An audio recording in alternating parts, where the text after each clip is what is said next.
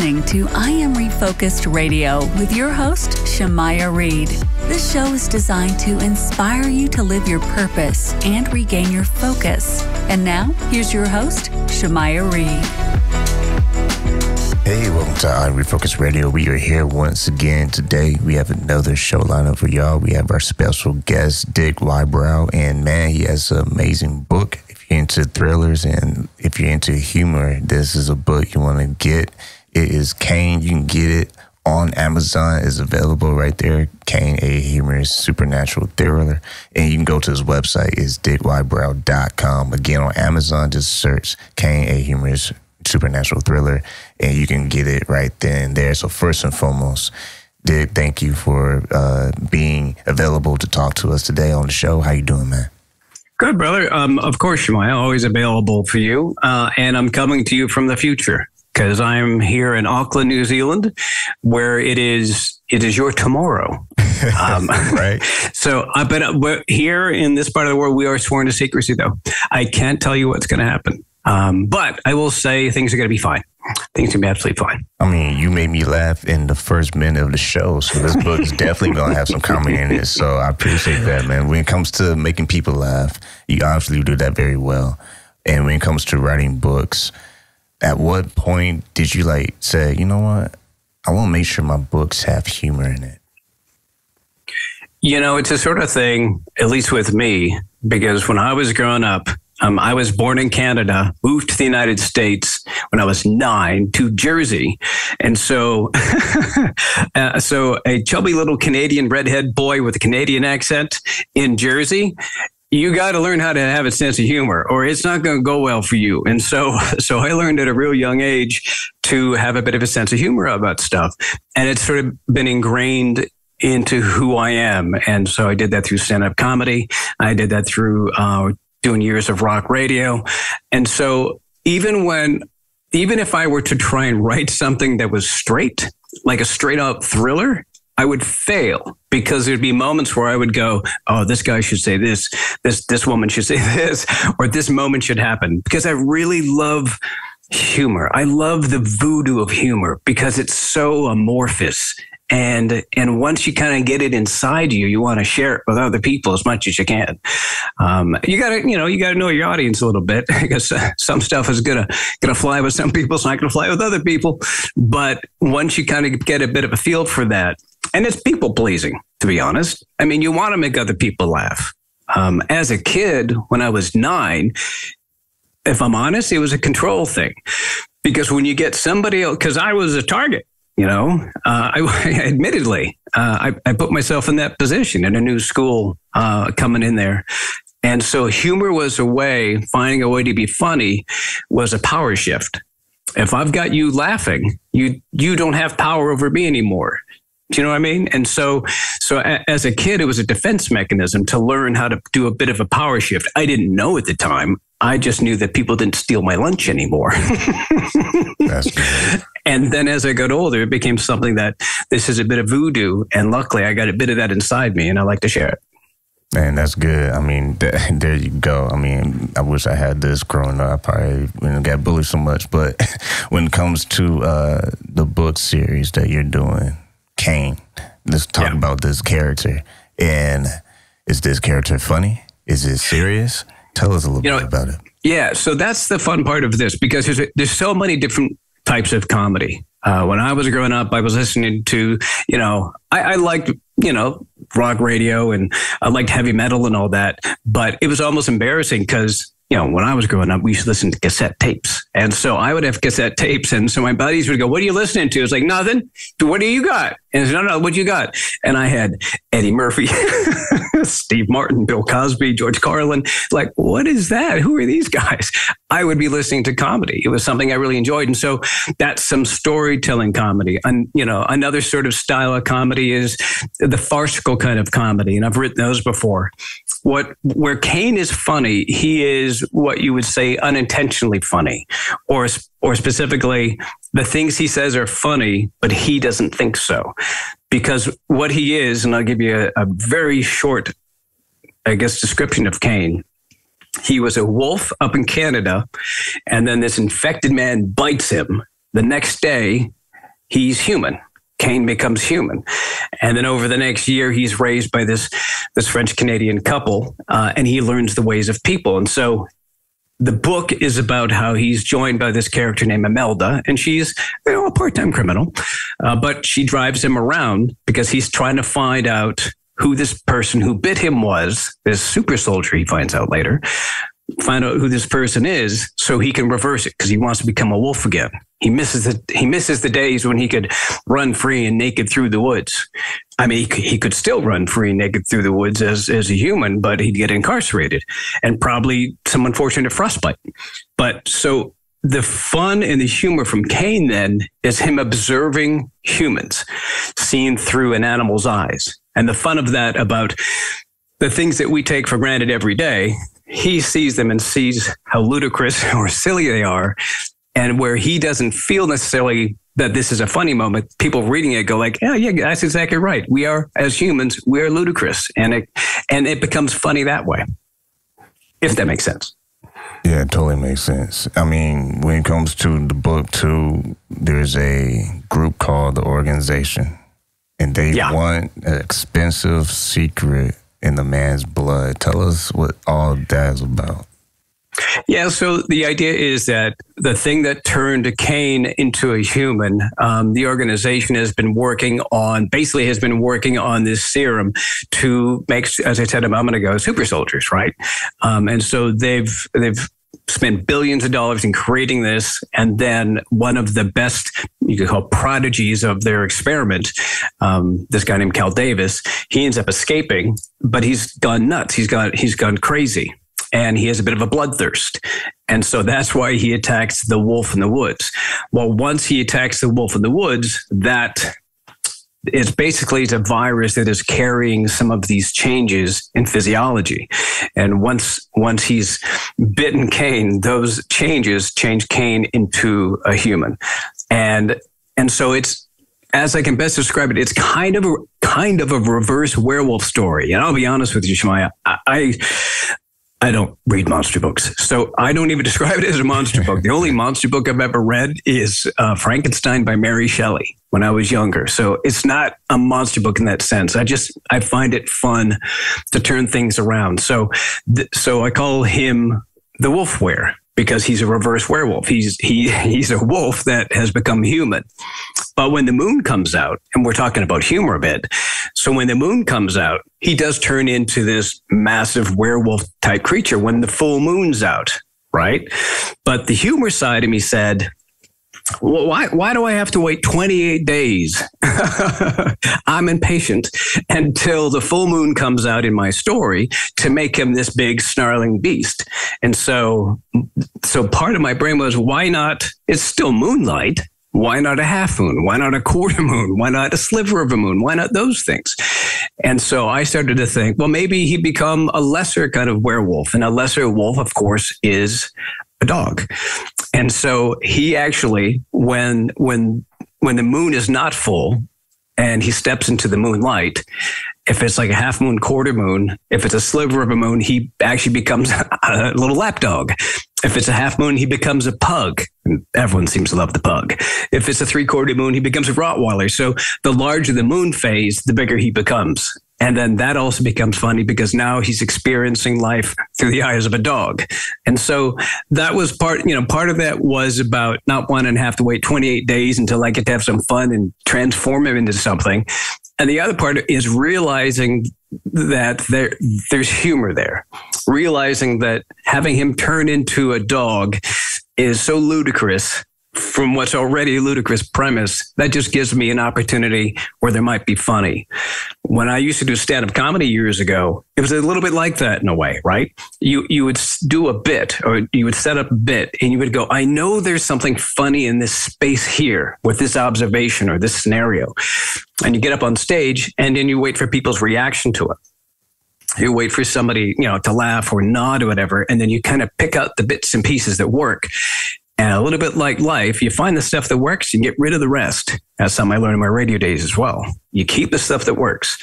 And so what I did was I would just make those better. I'd take those moments that were getting laughs or getting nods from the crowd, and I would bring those up bigger and bigger. when I was doing a stand-up bit. So it's a little bit like that. And now I've sort of honed that skill myself. When I'm writing with Kane, is I knew that there was something humorous. There was something funny in this idea that, yes, he turns into this werewolf type creature, but there's humor in this idea that he turns into these various dogs. And so I was able to craft those and make those scenes out. And especially because we have his partner, Imelda, that part-time criminal I mentioned. She's there almost reluctantly. She's just there because she gets paid by him to drive him around. And increasingly, she ends up becoming a bigger part of the story. And especially when he's a smaller dog, he can't do too much, so she's got to take over. So it's a fun partnership between them. And that's where some of the greatest comedy comes from. Some of the greatest humor comes from. It's not just doing knock-knock jokes. It's the interaction of people, about the confusion between people or the confrontation between two people. That can be where there's a lot of humor. So a good chunk of the humor in this book is between these two characters. Once again, talking to Dick Wybrow and about his book that you can get on Amazon. Is available right now and it's part of a series because you have another addition to the series coming out later this month. Give us a little sneak preview of what that next book is going to be in the series, okay? Do you know what I want to give you? Because we're talking about refocused to some extent, right? We're talking about ways that maybe we can find some purpose in our lives. And so I'll tell you about how book 3 came about in the most wonderful way. And I had to be open to it. And that's something, as you know, I'm in my 50s now. I had to learn how to do that. This idea that you're going to have these moments to come to you, and you've got to be either confident enough or humble enough to go, I need to listen to that. And that's what happened to me. So every now and then I have the great privilege of speaking to readers around the world, and they will send a note to me, say, hey, listen, our reading group was reading Kane. We'd like to talk with you. And I'm always up for that. And so I was talking to this group from the United Kingdom, up in the UK. And all morning for me, I've been just starting out book 3 of the Kane series. And I was sitting there going like, because I'm what's called a discovery writer. So I sort of discover the story as I write. I don't plot everything out. I create the characters and they kind of tell me what the story's about. But in this case with book 3, I was sort of struggling. I was like, where am I going to go with this? I don't know what my next steps are. And so as I'm speaking to this readers group, so I took a break from beating my head against a wall, and I'm speaking to these lovely people in this readers group. This woman from New Brighton, I believe, in the UK says that she got a kick out of the book and she got her husband into the book. And she said, I can't wait for us to find out more about Kane when he was younger. I was like, younger? And she goes, yeah. When that year that he spent on the farm with that French-Canadian couple, when they sort of helped him learn how to be human, I'm really looking forward to learning more about that. And so I said, well, you're in luck because that's what I'm doing in book 3. I'll be doing exactly that. And because as she's saying it, this was a desire of hers. Now, many years ago, I might have been like, yeah, I'll probably get to that. I wouldn't have said that, of course, but yeah, I'll probably get to that. But I was open to inspiration. I left myself open to inspiration. And the moment she said that, my brain went, of course, that's what you do. Of course, that's what part of book 3 is going to be, about how he learned how to be human and all the wonderful things that this French-Canadian couple gave to him, and the love that they gave him, and how he turned into, for a wolf, a pretty great guy, a pretty great man. But it was that conversation that I had with her over a Zoom link, 2 different parts, 2 entirely different hemispheres. She's 15,000 miles away from me. And yet, don't check the math on that. I have no idea. I'm not good at math. That's why I write books. I'm terrible at math. But she was able to connect with me over that sort of length, that distance. And I contacted her a little bit later on. I said, hey, listen, I thank you very much for helping inspire the book. That was such an amazing thing. And she was tickled about that. And so if I'm ever up in the UK, we're going to hang out and have a chat. And maybe she can tell me what I can do in book 4. Well, she can probably be on your marketing team too, because it sounds like she's keeping. Dude, it was great. It was great. Plot twist coming. And that kind of leads me to my next question. You mentioned about you kind of just let things come as you are reading. As you are writing.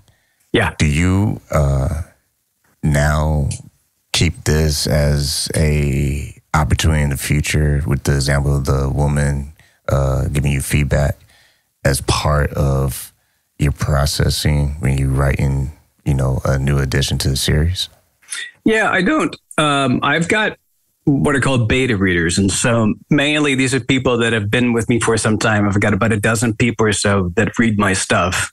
But it's not really like, I don't make massive changes off of what they say. But like, for example, one of them just yesterday said, oh, listen, you've got watts instead of volts. So little bits like that. But also if they've got questions that I thought I had answered, like, oh, that one thing, might that do this instead of this? And I was like, oh, you know what? I hadn't made that clear. And so that can really help. As I said, I'm always open to readers interacting with me and telling me the stuff that they'd love to see. But for the most part, the book is generated from characters. I got a chance to, I mentioned doing radio. I got a chance to interview the great Tom Petty, an old rock musician many years ago. And he was telling me, because everybody likes to ask him, as any other creator, where do you get your ideas from? And his response was a quirky smile. And he said, well, they just come down as these gifts. He says, I don't really seek them out. I open myself up to it. And they come down as these gifts. And so when I'm writing, I just let the characters, and I know that sounds a bit flaky, but I let these characters tell me what we're doing. And I've had some amazing moments personally as a reader while writing, seeing things develop that I had never planned on. But I just sort of become a bit of a conduit for these characters. And I'm not saying I hear voices, but I do have these characters in my head to where they become pretty real people. And they start giving me an indication about what happens in the story, or even just a slight variation. There was an example in another series I wrote, and I had two characters, and this is going to sound gonzo, but I had two characters that were breaking into this tech headquarters. And so they're sneaking underneath through this tunnel. But the floor of the tunnel is electrified. If they touch the floor, they're going to die. So they can't touch the floor. So they end up both riding Roombas, Roombas across the floor, heading down the tunnel. But so as I'm writing this scene, and I was just thinking about, I just need to get them inside. It's kind of fun that they're riding along these Roombas and arguing the entire time because they have sort of this love-hate relationship. Suddenly, one character decides that he wants to get inside first. And so I'm writing this and I'm experiencing as I write it that this turns into a race. These guys have people chasing them that want to kill them. The floor, if they touch it, is electrified and they'll die. But in the middle of all this, that dude wants to be that dude inside. He wants to be first because of course they would, because that's how these two characters are. They're kind of goofy in their own way. And with all this danger around them, he still wants to be first inside. And that came purely, and I mentioned that as a small moment, just giving an idea about how that happens dozens, if not hundreds of times. Just a small moment to where I decide that they're just going to go inside and the characters go like, no, I'm going in first. And then suddenly I'm writing about this fun moment where they're kind of competing with each other. And since they're Roombas, they're, vacuum cleaners, right? They're robot vacuum cleaners. Like, old boy's taking a sock and he's throwing it up forward. So the Roomba scoots up forward to grab the sock. And the other guy's grabbing something off his body, chucks it forward. And it was a fun scene. But all of that came from just creating these characters that have a voice in my subconscious and tell me what they want. And I've learned to just listen to that. You can't always listen to it. It's chaos. But there are definitely moments where you listen to that and move that forward. And it's been really rewarding for me. And apparently it seems to be rewarding for the people that read my books. We're talking to Dick Wybrow, and go to his website, dickwybrow.com. I want to visit what you kind of mentioned earlier about the gifts part. Right. Because I think that's probably a crucial point in the interview, because I think that's true. Some of the best gifts in life, you don't always look for. They just kind of come to you. And I like the idea that that's kind of how you explore your writing. You just let it come to you, and then okay, let's go in this direction and go in that direction. Because like I told you before we even started the show, how I even got started doing this show. And it's a funny story because some people actually think that I actually plot this all out. Like I went in extreme detail and said, this is my goal and this is, what I want to do for my life. And it's like, nah, I feel like God has a funny way to have, kings of comedy in his court because he likes to make people laugh too. Because I feel like he has a sense of humor. And I feel like when life happens, you either happen with it or you just don't live. You know what I'm saying? And not in a dark way, but just in a symbolic way. Like you just got to keep chugging along. And probably like you, like I remember years ago, I was in radio. I was in Southern California, and we got an offer to go to Boston, which from Southern California, it was still a big market, but Boston was a major market. And so me and my partner at the time, my radio partner, we flew up there. We met with everybody. They loved us. We signed a letter of intent saying, listen, not a contract, but we're going to do this. And that deal fell through. And then suddenly we had already done our sort of like goodbye week on the radio, but then we didn't have a gig to go to. And I tell you what, I was beside myself. I was like near tears and my body was losing its mind because this was it. That's what we wanted. We wanted Boston. We wanted to be there. This was going to be an amazing opportunity. If I just had this, everything would work out. I've worked this out. I've plotted the course and it includes Boston, but it fell through. And it was the greatest thing that could have happened to me. I'm glad that fell through because I saw the person who came in after me and how that person was treated and how things happened. Thank God that wasn't me. Eventually, I ended up getting into Atlanta and I ended up meeting the woman who is my wife now. And I got out of radio and moved into television, all because I didn't get Boston. I don't know where I would be. And I tell you what, I knew that was my success. I knew that was my shot to the big time. And I was wrong. I made that plan and I was wrong. So it's tough. And when you have that thing you want desperately, that thing, this is going to make it for me. Sometimes, I don't know, you take a look at it, might be a higher power, the universe, whatever you might want to call it. They got a different plan for you. And they just go like, yeah, that's not right for you. You ain't going to get that. And in fact, they were glad I didn't get it because of how horrible the person that ended up being in that slot ended up getting treated. And things, the choices that I didn't make in that sense worked out much better. I still think you got to strive. I never would have gotten Atlanta without chasing after Boston because I made a lot of noise in the industry after that. Funny noise, but noise otherwise. So that part of the process has to happen. You can't just sit back and say, okay, bring it to me. Bring the gifts to me. You got to go out and knock trees around till the fruit comes down. And the fruit happened to be Atlanta, an amazing wife, and a career in television that I just wrapped up 2 weeks ago. So, yeah, no, it's great. Wow, yeah, because when you say all that, it's like, yeah, boom, that's exactly what I'm talking about. Because I feel like sometimes in life it's just mile markers. And it's like certain pivot points that lead you to this not necessarily different route, but just another road.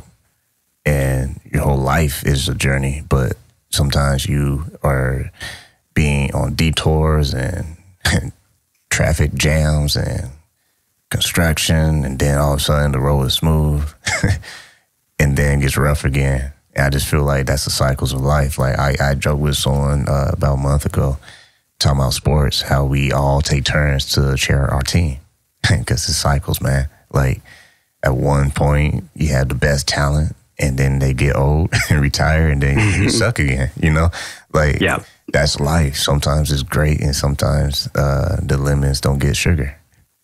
Right. And the guy who's sucking, then he moves on, he moves on to something else. I mean, I remember when I was living in Atlanta, John Smoltz was the guy, and then he ends up becoming the relief pitcher. So he's not the guy anymore. But I tell you what, when he came out, oh, yeah.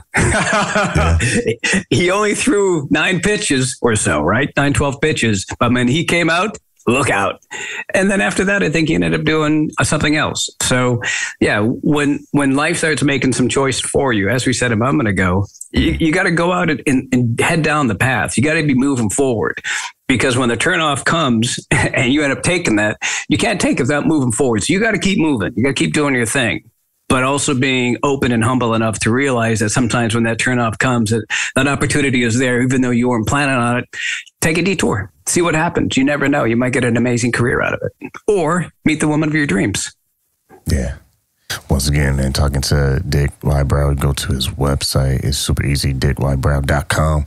And we've been talking about his book, Cain. We have additional part of the series coming out later this month. I believe it is. Yeah, it's December 26th. Yep.